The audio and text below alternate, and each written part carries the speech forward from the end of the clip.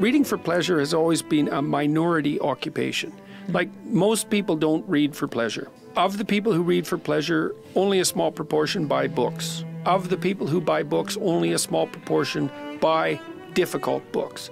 It's a specialty market, and I don't think that's changing. What I do see happening, though, is that that is being expanded in surprising ways by such things as YouTube videos and podcasts.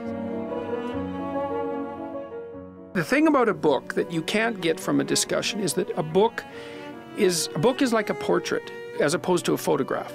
You know, a photograph, it's click, that's that. A portrait, you layer on and layer on and layer on and work over on for weeks. You still have the same single image, but there's this depth to it. And a book enables you to think and then rethink and think and then rethink. And so you can go deeper in a book than you can, I would say, in any other medium. That doesn't mean you can't go deep in a podcast.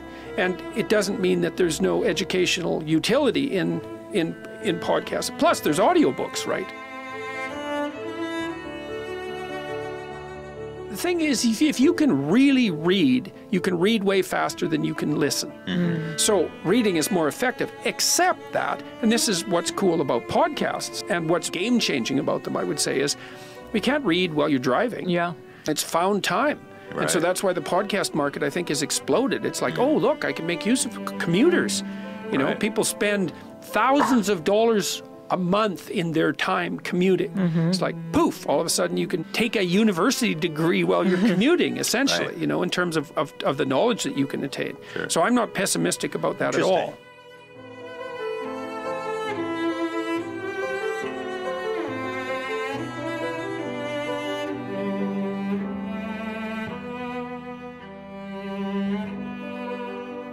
And then I thought, oh, I get it. I see what it is.